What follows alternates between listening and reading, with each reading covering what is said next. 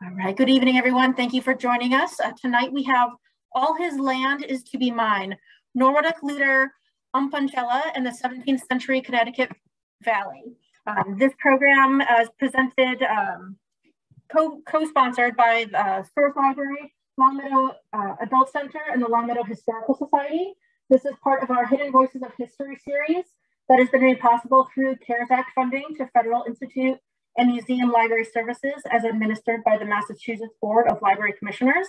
This is the final program in the CARES Act sponsored series, but we will be continuing this work with more presentations of a similar nature going forward. So tonight's program is presented by Strother E. Roberts. He is an assistant professor of history at Bowdoin College and the author of Colonial, Ecology, Atlantic Economy, Transforming Nature in Early Modern New England. He's going to talk to us with a specific anecdote to kind of illustrate the steady dispossession of Native American communities by the English, again, with one particular story to demonstrate that. And Professor, thank you so much for joining us and welcome. Thank you. Thank you very much, Becky. Thank you for having me virtually this evening, for inviting me to give this talk. Of course, I'd also like to thank the Storrs Library and the Longmeadow Historical Society and Longmeadow Adult Center. I want to start by acknowledging that I am speaking to you tonight from the ancestral homelands of the Aroostook peoples of the Abenaki Confederacy. I'm talking to, at least theoretically, the ancestral homelands of the Egoams. And of course, I will be talking about this evening, primarily the ancestral homelands of the Norwottucks, who lived just a little bit up the river from Longmeadow and from the Storrs Library. Give me just a moment as I pull up my slides. Thank you again, Becky, for introducing me. My talk this evening is entitled All His Land is to Be Mine, Norwottuck leader Umpanchela and the 17th century Connecticut Valley. And it's a talk that is drawn from a single anecdote, really a couple of sentences in my book that I published a couple of years ago, entitled, as Becky said, Colonial Ecology, Atlantic Economy. And it was a book that attempted to trace out how colonial New England's participation in commercial networks that connected it to Europe, to the West Indies, and even to Asia, how participation in these commercial networks incentivized ecological changes within the New England landscape. And the anecdote that I'm starting with is from a quotation that I used in the book. The title obviously comes from the end of this quotation. All his land is to be mine. The longer quotation is, if I am not paid in beaver when he, Umpanchela, comes from Hekeg, all his land is to be mine. And this is an entry from one of the account books of trader John Pynchon of Springfield, Massachusetts, dated December 25th, 1660. And I want to open with this quotation because there's actually a lot to unpack here in just this extremely short sentence. The place I want to start is actually with the fact that this quotation, this history that I want to give you of Umpanchela, is actually coming from an account kept by John Pynchon. Umpanchela himself does not seem to have been literate. He came from an illiterate society, which is why I've chosen him to speak about as one of these hidden voices of history. And when Becky asked me if I could give this talk, she especially asked if I could present on a hidden history of Connecticut Valley, a hidden voice of Connecticut Valley history, and Umpanchela very much fit the bill. I bring up this quotation from John Pynchon because it's hard to escape that as I'm trying to put together a history of Umpanchela and even of the Norwottuck people, it's always going to be mediated through an English voice. And as I put together a history of Umpanchela, as a matter of fact, his historical identity is always mediated, is always being presented through his business and other transactions with this one English figure, with John Pynchon. a lot of what we know, as a matter of fact, comes from the pen of John Pynchon, which is why when I originally pitched this talk to Becky, I pitched not the title that you see here, and that was on the original title card that I started with, but the title, All His Land is to Be Mine, what Norwottuck leader Umpanchela's dealings with John Pynchon can tell us about the 17th century Connecticut Valley. All as a way to emphasize the fact that what little we know about Umpanchela from the historical record, almost all of it comes from John Pynchon, which is to say that my talk, quite inconveniently, centers around two men, two historical figures for which we don't have portraits. But nonetheless, I think it's fair to say that one of these figures is far more well represented within the historical record, far more represented in written histories. One of these figures has more of a voice in these written histories than the other. While we might say that Umpanchela is a hidden voice of history, John Pynchon is very much not. Some of you might actually be familiar with the name of John Pynchon. John Pynchon was, from the mid-17th century up through the late 17th century, very much the premier English figure in Western Massachusetts. He was the wealthiest merchant in Western Massachusetts. He was the largest landowner in Western Massachusetts, at the very least, the largest English landowner in Western Massachusetts. He was a magistrate on the Hampshire County Court. He was the colonel of the county militia. And really, other historians have shown that a lot of the business that went on in Western Massachusetts during this period, almost all of it, I should say, went through the hands of John Pynchon. He's the man who had the commercial contacts in Hartford, the commercial contacts in Boston, the commercial contacts back in England to be able to import large amounts of European goods into the Connecticut Valley. He's the man who had the contacts to take what was being produced in the valley, whether that was agricultural goods being produced on English farms, whether that was timber being chopped down by English lumberjacks, or whether that was furs being collected by Native American hunters. He's the man who had the contacts to ship all of that back out into the Atlantic world, back to Europe or back to the West Indies. So Pynchon, although we don't have a portrait of him, is far from a hidden voice of history, unlike Umpanchela. Now, if you need a figure to focus on, if it helps you to have a picture of these men, the closest we have for John Pynchon is a portrait of his father, William Pynchon, the man who actually founded Springfield, Massachusetts, but who left the Connecticut Valley in the 1650s to go back to England, where later in the 1650s, he had this portrait made. When he left, he of course left all of his lands and his business interests to his son, John, who carried on and expanded the family business. The other image is a portrait from an anonymous painter of an anonymous Native American leader that has been dated roughly to the late 17th century. So the best I can do for a contemporary portrait of Umpanchela is not his father or any relative of him, but this individual who came from the same world, or at least came from a similar political world as Umpanchela. If we look at this man, we can see that he's engaged in the fur trade, as we know Umpanchela was. We know this because he seems to have a knife sticking out of his waistband. He's also wearing a medal of the sort that usually would have a design inscribed on it, but is of the sort that European traders and European officials often gifted to Native American leaders who they were trading or who they were negotiating with. We also know he's a leader because he's wearing a good deal of wampum, these purple and white beads that you can see making up his headband and making up the string on which he has hung his medal or his gorget. And these help set him off as a leader.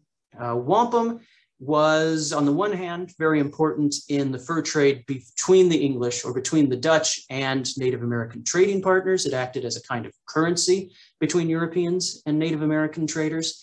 But it was also extremely important as a symbolic item within Native American diplomacy. So Native American nations in the Northeast, when they negotiated with each other, often negotiations were opened with an exchange of gifts, and in many cases, wampum was part of this gift giving. more powerful native nations in the Northeast. If they subjugated a weaker nation, if they defeated them militarily or otherwise subjugated them, often they required that tribute be paid by the subjugated nation. And in many cases, this tribute was paid in wampum, was required to be paid in wampum. So this was a very politically and symbolically, politically important commodity. And it's one that marks this man as a leader among his people, though again, we don't know whose people those were, since he is an anonymous individual whose name has not survived history.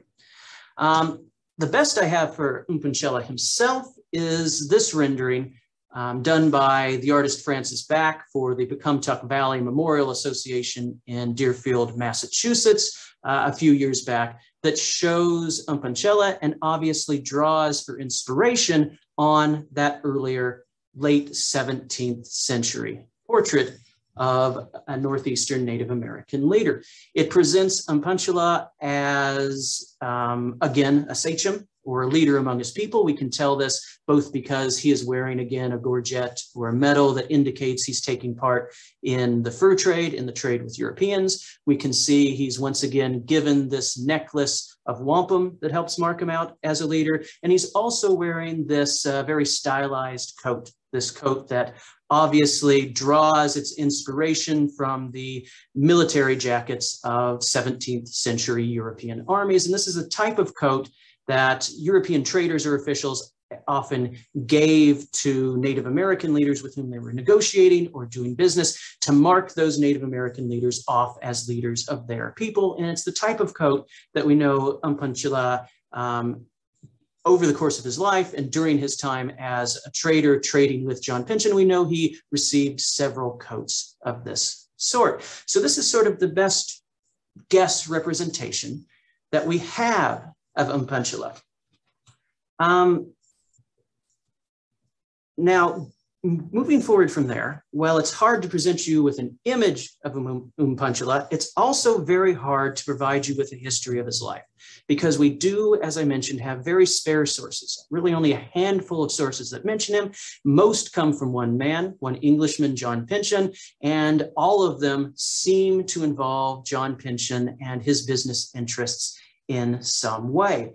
All of which is to say that from the historical sources that we have, we can only get at so much of Umpanchela's history. We can't get at his personal thoughts to a large degree. We can't get at his emotional life. We don't know about his family, other than the fact that Margaret Bruchac in her research has found that he probably had a grandson still alive in the 1690s who still lived in the ancestral lands of the Norwottucks. We don't know a lot about him as a man.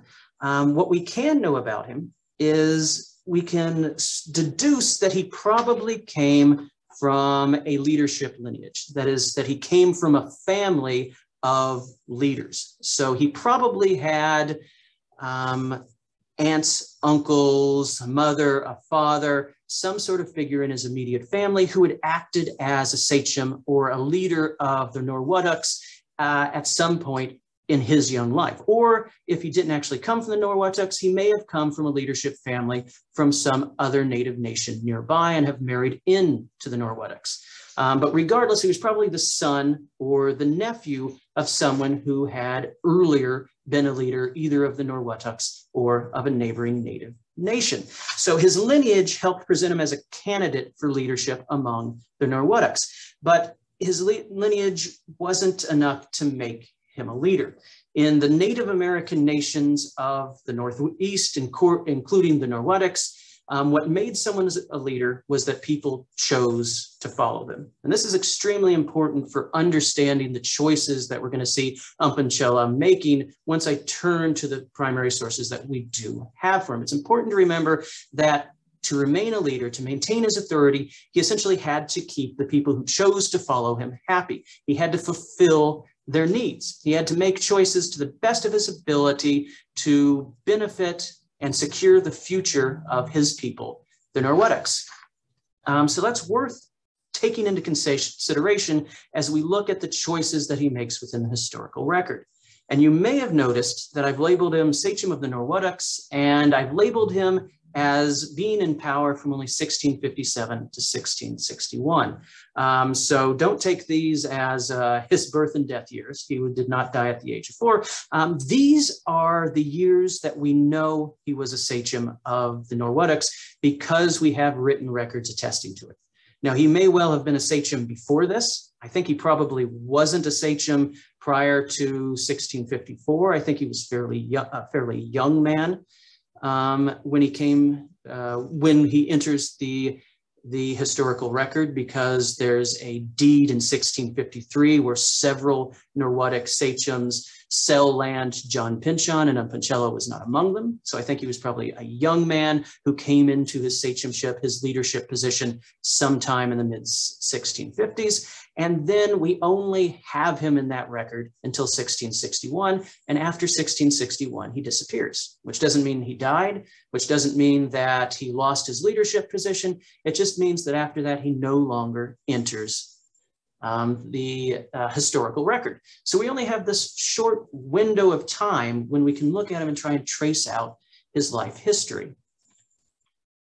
So just to ground us, when I'm talking about the Norwottucks, which is also pronounced sometimes the Norwottucks, I'm talking about the land seen in this left-hand rectangle roughly. So the land that will go on to become Northampton, Hadley, South Hadley, and part Hatfield.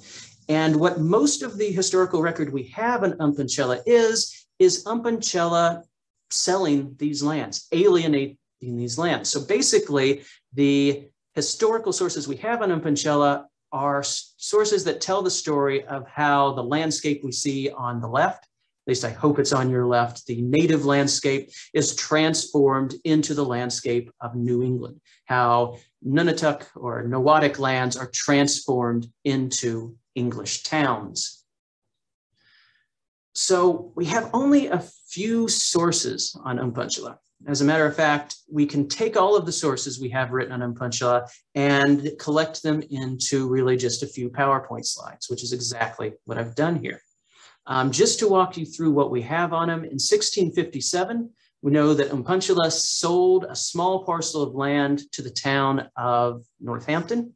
And we know that Northampton paid for this purchase largely with wampum that was advanced to the town by trader John Pynchon. Now we know that the actual deed that got recorded wasn't quite right. In 1658, Umpanchela goes before the Hampshire County Court and complains that what actually got written down was different than the oral agreement he had reached with the leaders of Northampton. He's saying that what he actually agreed to didn't make it into the deed. And we don't have the information about exactly what got left out. We just know that when this case was heard before the Hampshire County Court, which was headed by Magistrate John Pynchon, that Pynchon and the other two judges who heard the case sided with Umpanchela. They recognized that what actually got written down in this Northampton deed did not properly represent what had been orally agreed to, and so they awarded damages to Umpanchela in the value of 14 shillings. So roughly increasing the purchase price of this territory by about 50% over what he had received in 1657. Umpanchela next enters the written record in December of 1658, when he, along with two other sachems of the Norwottucks, sell another parcel of land to John Pynchon. We see him again in the historical record in 1659, when Umpanchela begins taking items on credit from John Pynchon. So he goes to John Pynchon, who is the premier trader in this part of the Connecticut Valley, and he begins taking items from Pynchon on credit. Cloth, knives, various types of items, and he promises that he'll pay Pynchon back, and he offers up a tract of land next to the Connecticut River as collateral. And we know that in July, Umpanchela actually sells this tract of land to John Pynchon. And the lands that he sells are part of what's enclosed here by this dashed green rectangle.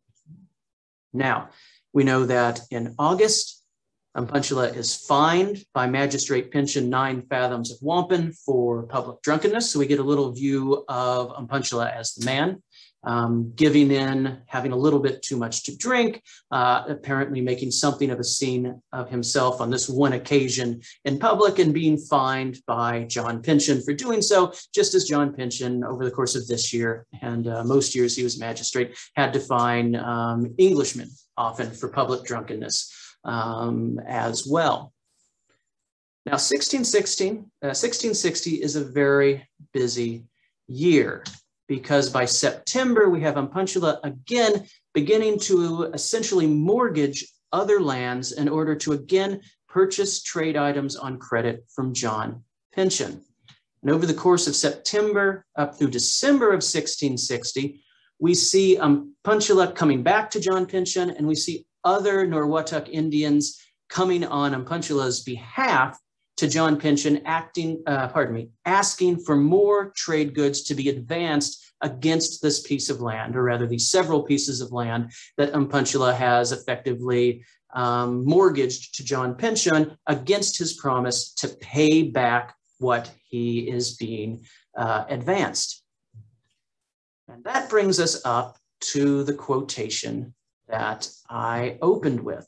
That brings us up to December 25th of 1660, when John Pynchon recorded in his book, almost gloatingly, "If I am not paid in beaver, when Umpanchela comes from Hekeg, all his land is to be mine." And not to give away the ending, but we are going to see that Umpanchela does not come back with the beaver, that is the furs he needs to pay off his account to John Pynchon.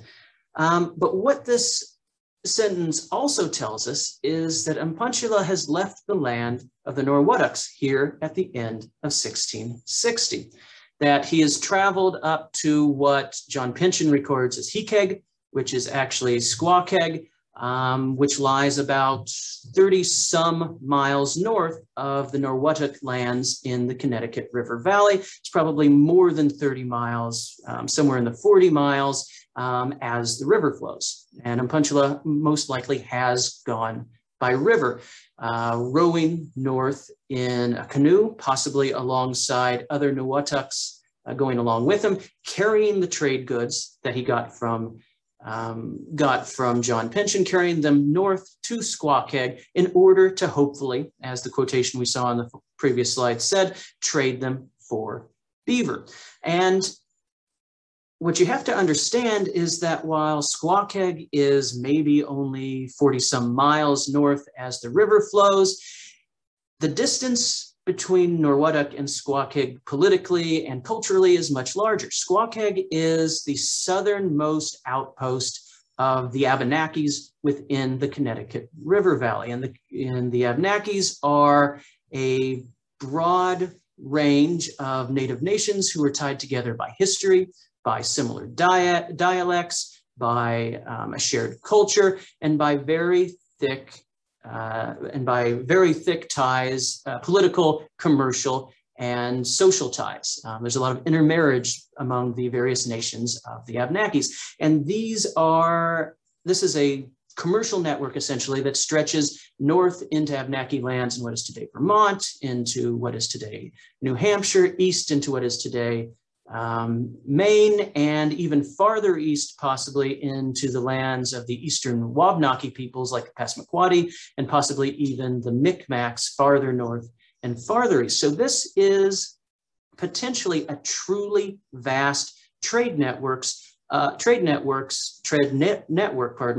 hunters who are hunting beaver, hunting other fur bearers, and funneling them west and south into the Connecticut River Valley, south down to Squawkeg, where hopefully, or it's Umpanchela's hope, he can go buy these furs and act as a middleman, carrying them back downriver to John Pynchon.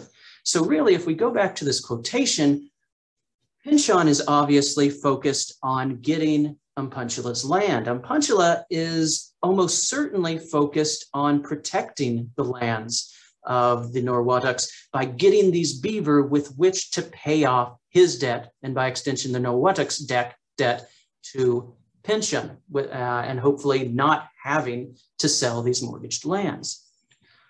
Unfortunately, for the Norwottucks and for Umpanchela, we know that sometime in very late December, he sends word back south to Pynchon saying that he will not be able to pay off his account. He was not able to collect enough furs to pay off his account with Pynchon.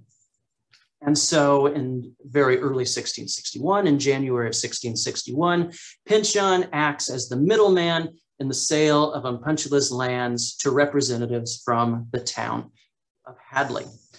And now when we reach this point, and this is the last point at which Umpanchela enters the historical record, the written historical record, at this point from the perspective of the 21st century, it looks very much like Umpanchela made a mistake, like he made bad choices. And we can entertain the argument that that is in fact true. I'm going to suggest, as I go on with my talk, that we really have to understand the historical context he was operating in and see that within the historical context that he was able to recognize, he was making what seemed like a safe bet. He was making the bet that he thought would actually best protect the land base of the Norwottuck community. It's just a bet that didn't work out.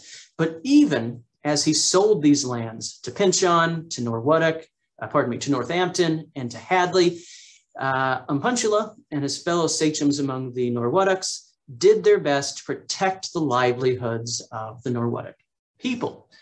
So if we look at all of these deeds and treaties, what we see is that in most of the legitimate deeds. So I'm excluding the 1657 deed to Northampton that we know something was wrong with. But if we look at the sale of lands in 1658, the Norwottucks, it states that the Norwottucks doth reserve and keep one cornfield, and also they reserve liberty to hunt deer, fowl, and etc., and to take fish, beaver, or otter, etc., in the lands that they sold. If we look at the 1660 deed, they doth reserve their planting ground together with liberty to hunt deer or other wild creatures, to take fish, and to set wigwams on the commons, and take wood and trees for use. And at the 1661 deed, Umpanchela has granted to him 5 acres within these lands that he's selling that were to be plowed and fenced by representatives from the town of Hadley. So if we look at these, it's fairly obvious that even though Umpanchela is making decisions to sell these lands, he does not expect the Norwottucks to give up their homes. He personally doesn't expect to leave the area. He expects to remain in residence. He's making sure that even as most of their lands are being signed over to the English, the Norwottucks still have access to planting lands, still have access to lands on which they can plant their corn and other crops. They still have access to hunting territories. They still have access to places to fish, to cut firewood. They even have access to areas to hunt beaver and otter so that they can continue, hopefully, to participate in the fur trade. So what I'm going to suggest is we have to view Umpanchela, the sachem of the Norwottucks, whose life we only see this window into from 1657 to 1661. We have to see him as a local leader who's trying to look out for the best interests of his community, but he's a local leader who is being forced to act within both global and regional networks of commerce and diplomacy. So what does this mean? Well, I want to look at 3 outside factors that are influencing how Umpanchela is making his decisions and that ultimately influence how these decisions work out. The first is the influence of disease on the history of the Connecticut River Valley in the 17th century. The second is the influence of incoming European traders and European settlers in the valley and in New England more generally. And the third is a context of regional political instability in which Umpanchela and the Norwottucks are operating, are making these decisions. And of course, as you might guess, the first 2 of these factors, disease and European trade and settlement, very much contribute to the third factor, regional political instability within New England over the course of most of the 17th century. So if we start with disease, we know that in the 1630s, in the mid-1630s, a terrible, terrible smallpox epidemic struck the Connecticut Valley, the lower valley, the upper valley, and also struck large sections of New England. Besides, we have a record of this from, well, from various English records, but we have one from Governor William Bradshaw of Plymouth, who wrote of the smallpox epidemic in Of Plymouth Plantation, in which he recorded that it pleased God to visit these Indians. And here he's talking about an unidentified Indian village somewhere in the Connecticut Valley, north of Hartford and Windsor, Connecticut. He said, it pleased God to visit these Indians with a great sickness and such a mortality that of 1,000, above 9,500 of them died. So Bradshaw is suggesting that the smallpox epidemic that hits the Connecticut Valley in the 1630s, when Umpanchela was probably still a young boy, somewhere in his teens, maybe tweens for that matter, that this great sickness carried off maybe 95% of the region's Native American population. Other scholars looking at this period and at the smallpox epidemic of the 1630s have suggested figures closer to 25% mortality, maybe 30% mortality, maybe as high as 60% mortality. But whatever number is accurate, we're still talking about a level of death, a level of tragedy that we would expect to shake any society, that we would expect to strain the political landscape and diplomatic landscape of the places that it's striking. We'd also expect this degree of loss to have wide-ranging economic consequences. And in fact, we see that. What we see is in the Connecticut Valley and other regions of New England is that after this plague and other plagues that, after this epidemic and other epidemics that hit the region, many Native American nations abandon some of their villages. Survivors gather together. They centralize, they coalesce into villages, often which they surround with palisades because this disease shakes up diplomatic relationships and in many areas of New England leads to turmoil. They centralize their population and they abandon many of their outlying agricultural fields, something that will still be relevant in the 1650s. So if we look at all of the lands that Umpanchela and other sachems of the Norwottucks are selling, it looks to us from the 21st century, knowing what's going to come after, that selling these lands, that alienating part of these native homelands to English invaders, it seems like a bad idea. But from the perspective of even the 1650s, when native populations have only just begun to bounce back, it makes a certain amount of sense to take these lands which are no longer under cultivation because you have fewer mouths to feed. It makes a certain amount of sense to trade away some of these lands. The next outside factor, of course, that I want to focus on is what's referenced here, the beaver trade, or the broader fur trade of New England in the 17th century. A trade that Umpanchela himself was, of course, involved in, and that John Pynchon had his fingers all over.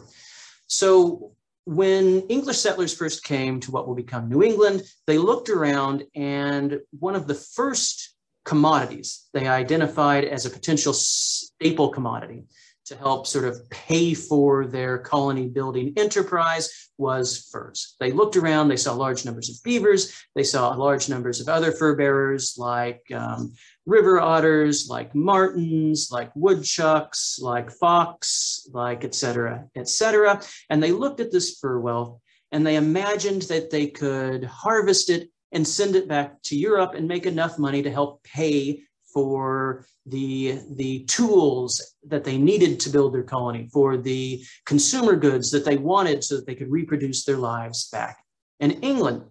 And they knew that there was a ready market back in England and indeed back in Europe more broadly. The 17th century was part of the epic of climate change that climatologists and historians today refer to as the Little Ice Age. Basically, it was a period of 200, maybe 250 years of cooler and wetter weather in the Northern Hemisphere, which meant that furs were an extremely desirable commodity throughout this entire period. And beaver in particular becomes very fashionable in the 17th century and continues to be very fashionable into the 18th century in Europe and in large sections of Euro-America. Beaver hats in particular are all the rage for elites like James I, his son Charles I. They're also all the rage. They're also highly demanded among the professional classes in England, among the merchant class in England, among men like these you see in the left-hand image, the jurors who actually sat in judgment of King Charles I during his treason trial and eventually decided to cut off his head. As a matter of fact, they were so fashionable and they were so much of a can't do without it fashion item that the head judge in Charles I's treason trial actually had himself a special beaver hat constructed. He had steel plates constructed into the crown, and then beaver felt placed over it to help protect him against any assassination attempts, against anyone who might try to come at him with a sword or possibly even come at him with a musket or pistol. So he made himself essentially an armored beaver hat to wear while he was sitting in trial over the king.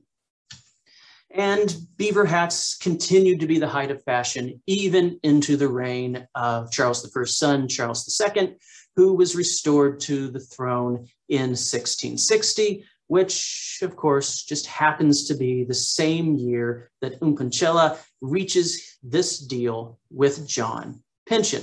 This deal whereby he will provide beaver to John Pynchon in exchange for these goods that have been advanced, or if he fails to do so, he'll give up some more of the Norwottuck lands. Now, I've said that the English were very quick, very eager to exploit the fur wealth of North America, of New England in particular, but they were not really interested in doing the work, the hunting of beaver and other fur bearers themselves. For example, William Wood, who was one of the earliest settlers of the Massachusetts colony, wrote that these beasts are too cunning for the English. All the beaver which the English have comes first from the Indians. And indeed, European traders found that their Native American trading partners were often very eager to hunt beaver and to exchange them with these European traders. And this image might give you some idea of why. If you look at what seem to be the metal-headed axes and metal-headed spears of the hunters in this image, you get an idea of why Native Americans may have wanted to trade with Europeans. They did so because a lot of the technologies they were getting from European traders, a lot of the European trade goods they were receiving for their beaver furs, their marten, their fox, etc., were superior to the technologies that they'd been working with previously.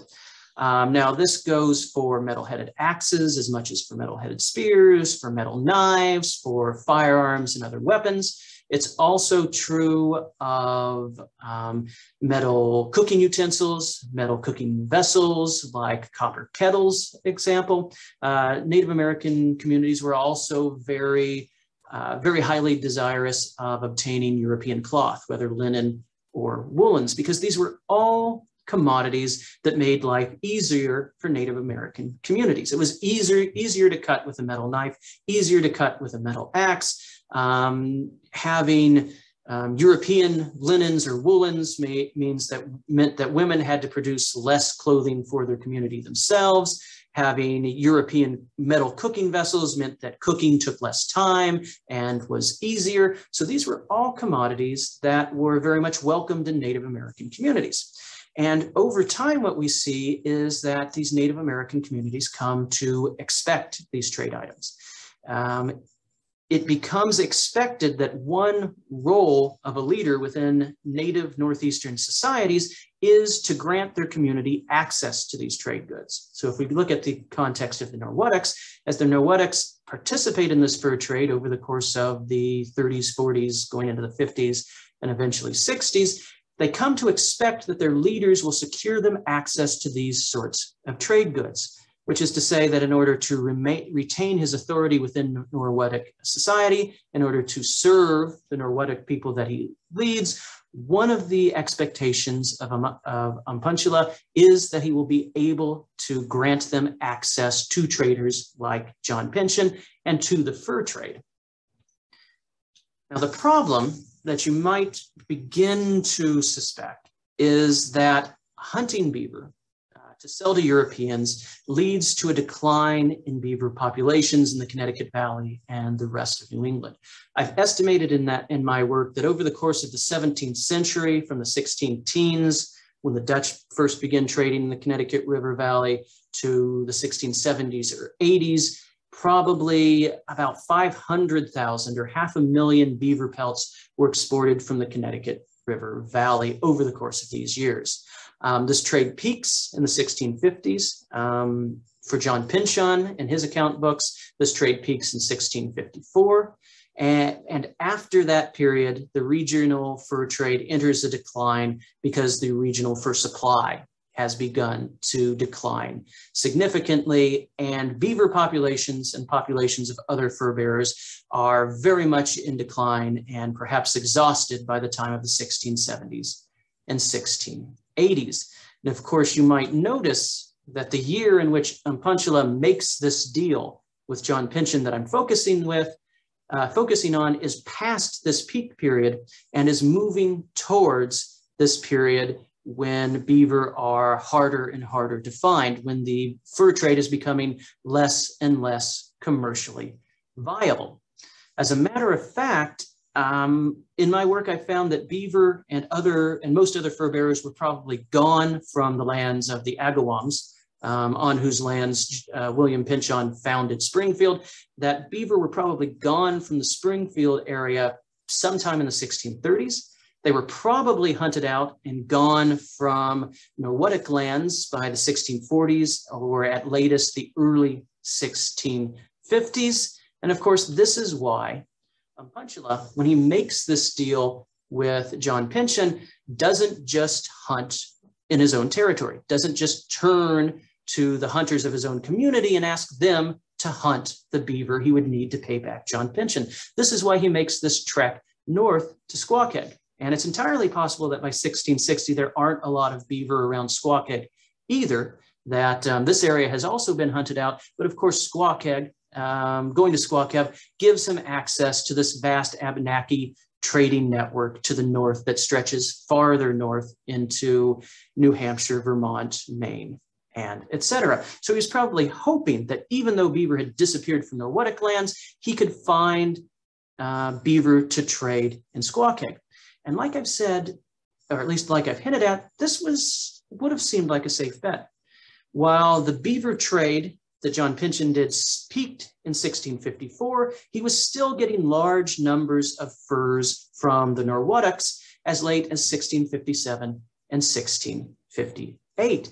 So Umpanchela, looking at the experience of the fur trade just a couple of years earlier, it would have been fair for him to think that he could make this deal with Pynchon and succeed, that he would be able to make this deal with Pynchon, travel north to Squawkeg, collect Abenaki hunted furs, bring them back to Pynchon, pay Pynchon off, and still make a profit on the furs that he had brought back. It's even possible this is what he was trying to do back in 1659, when he also got an advance of goods against the collateral of a section of lands that he ended up selling. So he's probably, in fact, trying to protect the land base of the Norwottucks, already being in debt to Pynchon. He has to find some way to pay Pynchon off, and he's betting that he can find these beaver in Squawkeg and pay Pynchon in beaver instead of in land. Now, this is all complicated again by the fact that, as I stated, the political situation in New England in the 17th century is very unstable. And it's unstable because of the English, it's unstable because of Dutch designs on New England, but it's also unstable because of the expansionism of the Mohawks, the easternmost nation of the Haudenosaunee or Iroquois League. They have also entered into the fur trade by the 1620s, really by the 1600s and the 16 teens, trading with the Dutch out of New York, out of the Hudson River Valley. And in the 1620s, the Mohawks begin pushing beyond their own hunting territories, seeking new areas in which to hunt beaver and other fur bearers. They begin pushing east and even into the lands of the Connecticut watershed, where they run up against the Secaucus, whose primary village is Squawkeg, where they run up against the Cowasucks, the Pinnacucks, and the Pecumtucks. And these nations all form an alliance to try and keep the Mohawks out of the Connecticut River Valley. But the Mohawks prove stronger than this alliance. They deal some sort of military defeat to the Cowasucks, Secaucus, Pinnacooks, and Pecumtucks, and force all of them to pay a tribute annually in both furs and wampum. Around the same time, we know that the Norwottucks also began paying tribute to the Mohawks in furs and wampum. It doesn't seem like the Norwottucks went to war and were conquered by the Mohawks, but it seems likely that perhaps in order to avoid a war, the Norwottucks may have agreed to pay tribute to the Mohawks. So in the 1620s, what we see is some furs from the Connecticut River Valley actually begin to be directed west into the hands of the Mohawks, into the hands of Dutch traders in the Hudson River Valley. Over the course of the 1620s and the 1640s, Mohawk hunters range far and wide, at least along the western banks of the Connecticut River and throughout its tributaries flowing in from the west, essentially competing with Abenaki and Pecumtuck fur hunters for the furs of the Connecticut River Valley. In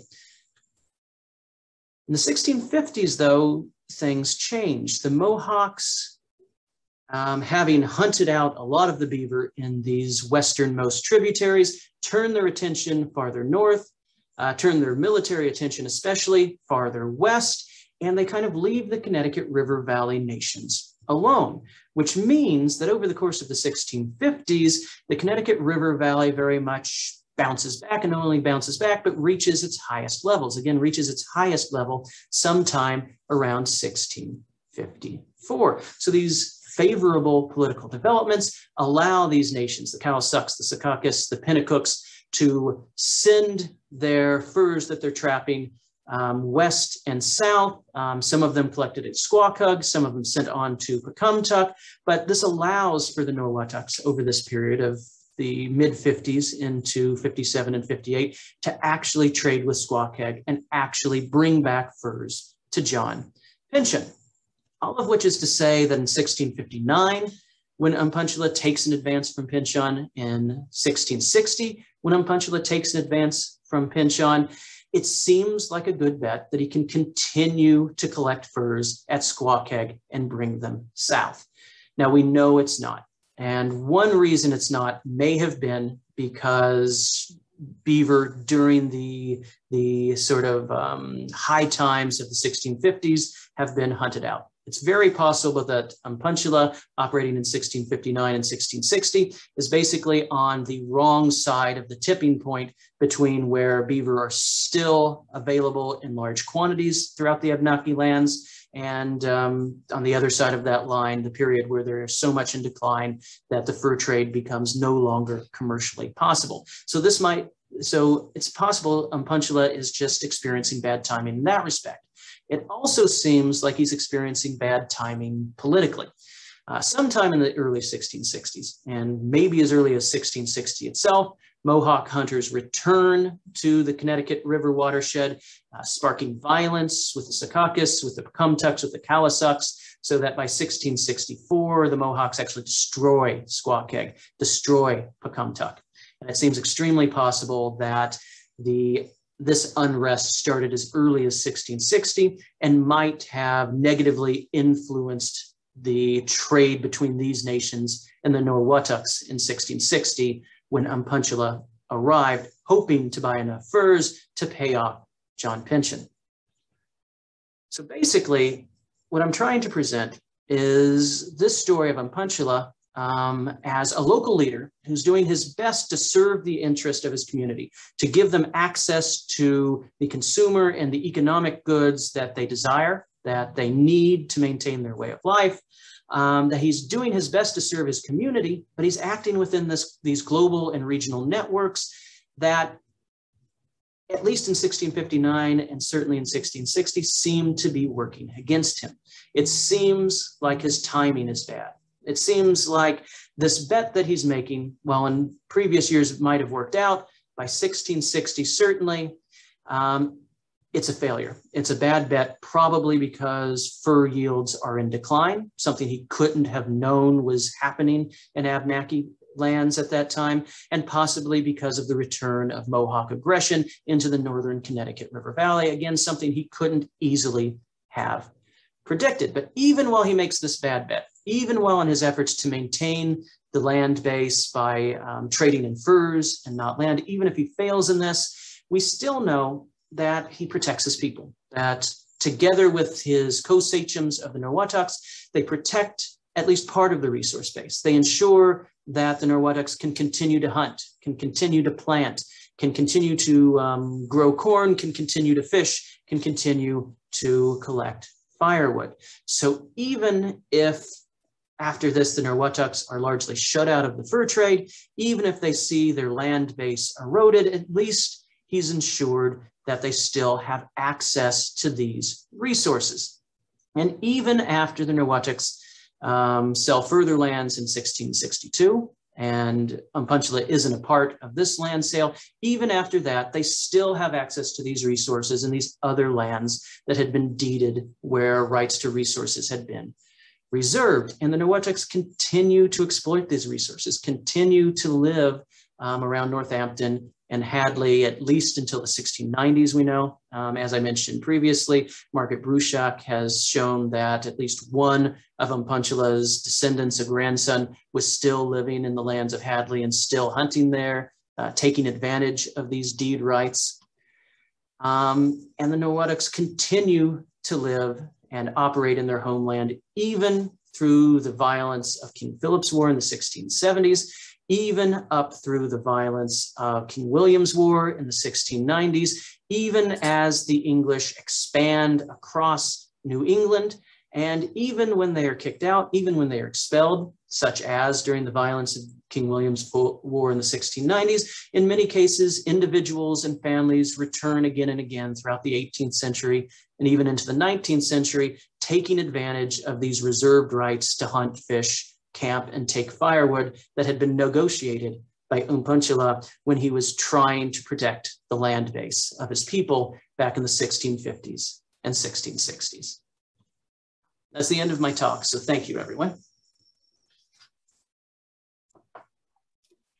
Thank you so much. I've already got some applause emoji in the audience. I'm going to turn on the option for everyone to use their mics if they so choose. Again, please feel welcome to turn on your cameras or your mics if you're comfortable. Just a reminder, this is being recorded and everyone is welcome to use the chat box as well if you have any questions or comments that you'd like to share.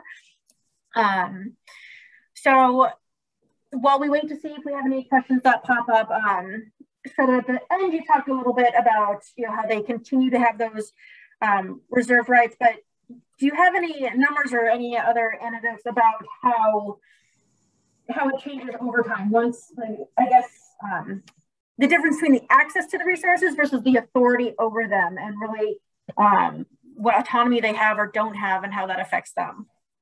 Well, their autonomy is, as you might suggest, limited, and other historians have written a lot about this, done a better job than I can give sort of right here and now. Gene O'Brien, for example, and Margaret Bruchac, who I mentioned, have noted how many histories of New England towns, including the Connecticut Valley, that are written over the course of the 19th century, basically state that Native American peoples were gone from the Northampton or Hadley region, for example, by the 1660s, when these lands are deeded over, suggests that that shows that Native Americans were gone from that region, or have suggested that King Philip's War meant that Native Americans no longer lived in New England or in regions of New England, or suggested the same about King William's War. What they've shown in their research, however, is that even when Native peoples are expelled from these wars, their descendants often come back, you know, a decade later, generations later,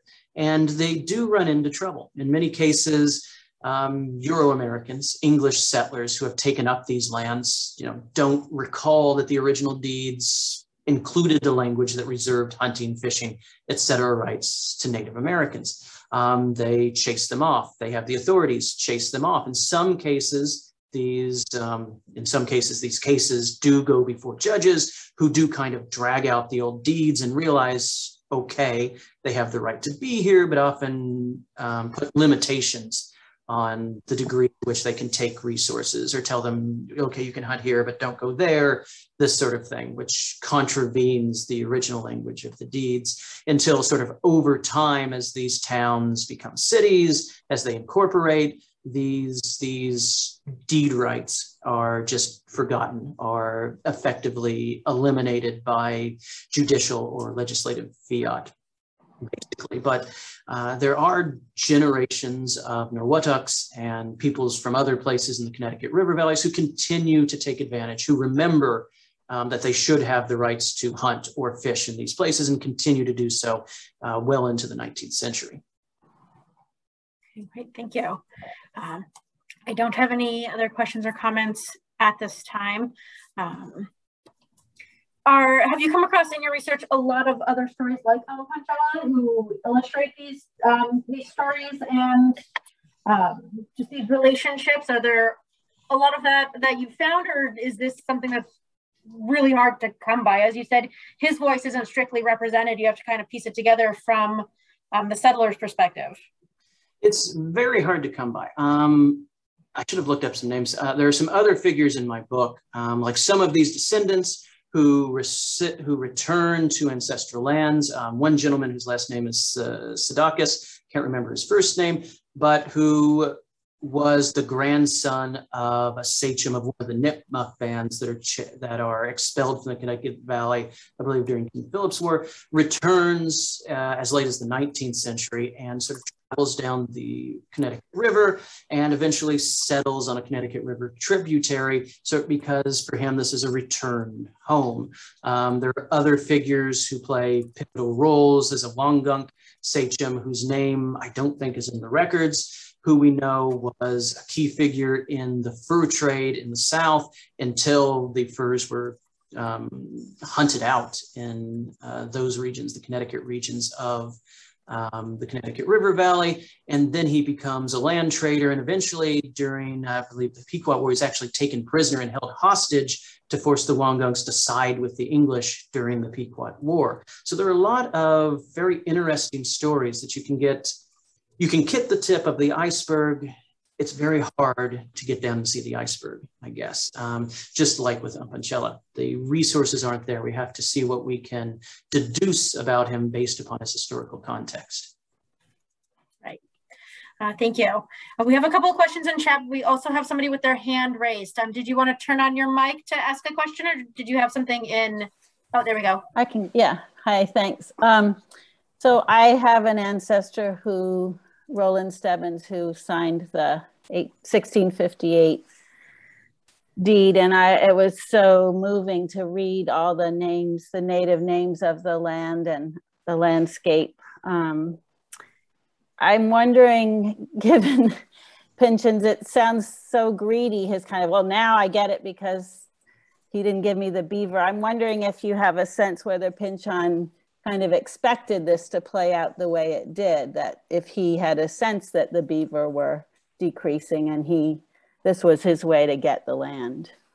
I definitely get that sense. So by the time we reach about 1660, if we look at earlier decades, the English were very, very enthusiastic about trading with Native Americans for furs, beaver, fox marten, et cetera, et cetera.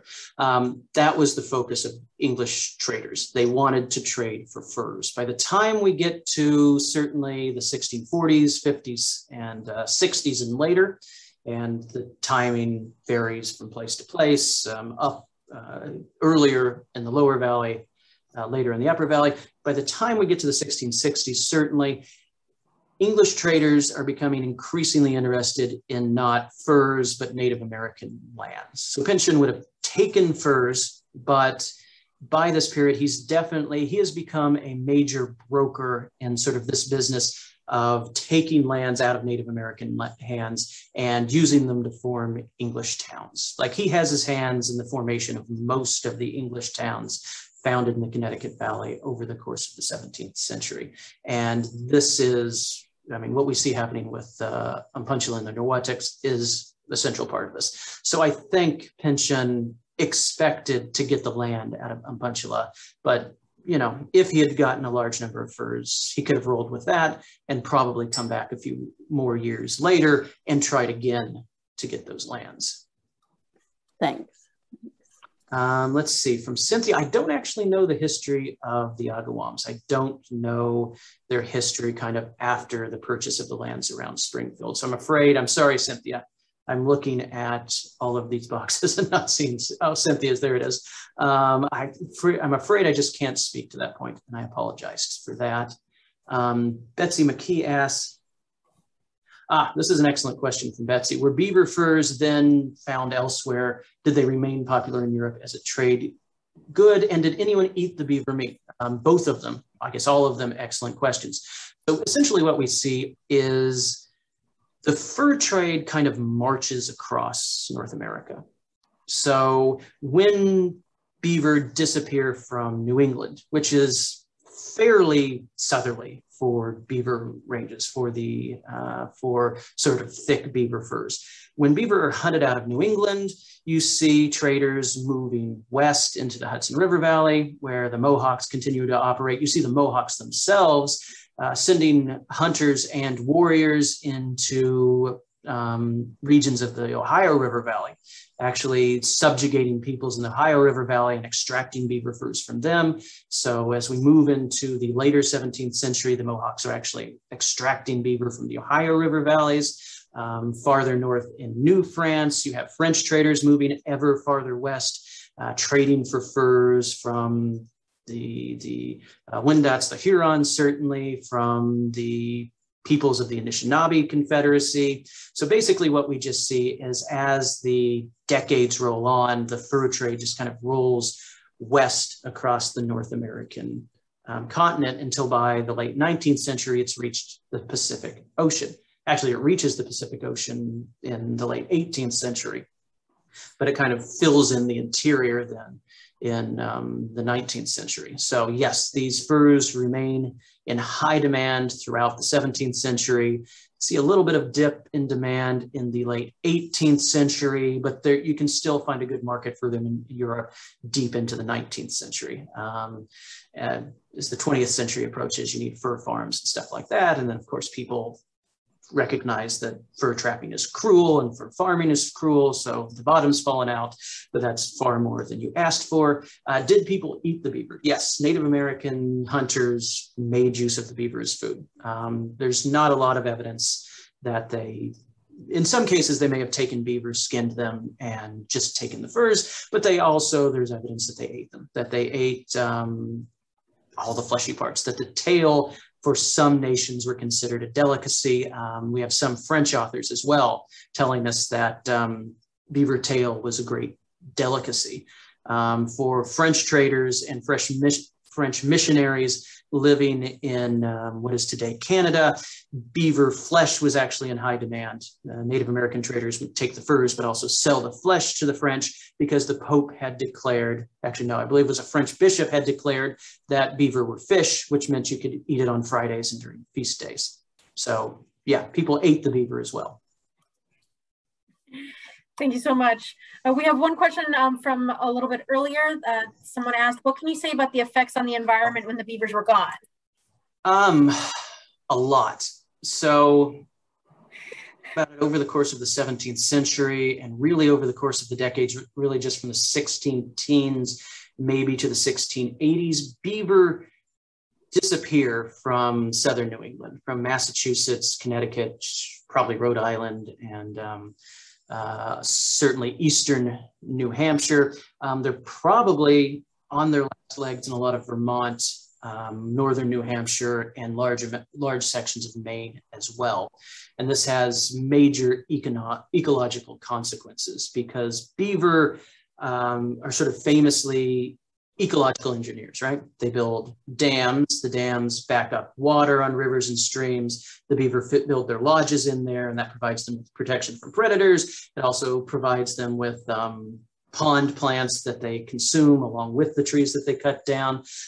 These ponds can flood acres upon acres. They also tend to raise the water table in their general region. I estimate in my work that the disappearance of beaver from the Connecticut River Valley from the 16 teens to the 1680s probably led to the drying out of about 900,000 acres of wetlands, of ponds, of standing water, and of wetlands, which obviously has wide-reaching consequences for biodiversity.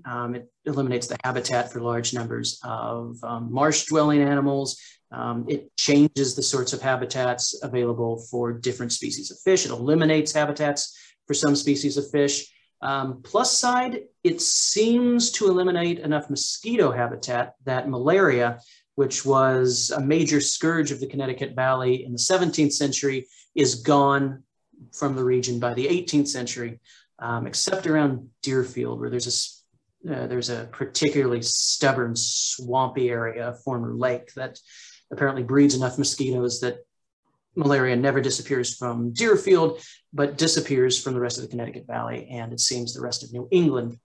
And we can only assume because of all of these beaver ponds and beaver marshes that have been drained. So lots of stuff, yeah. All right. Well, I don't have any other questions or comments in the chat box, and we're also past our hour. So I want to thank everyone for joining us, and thank you to Professor Strother Roberts for joining us as well. Really appreciate you taking the time to put this together and sharing the story with us. We just have a comment. It was fabulous. Thank you so much. So informative. So again, thank you all. Thank you, Professor Roberts. I hope you have a great night, and you'll join us again soon. Yes, and thank you everyone for all your questions. Thank you for coming out tonight, for staying in tonight, and listening to the talk. I very much appreciate it. And of course, thank you again to you, Becky, for having me here in my office this evening. Yes, thank you, everyone.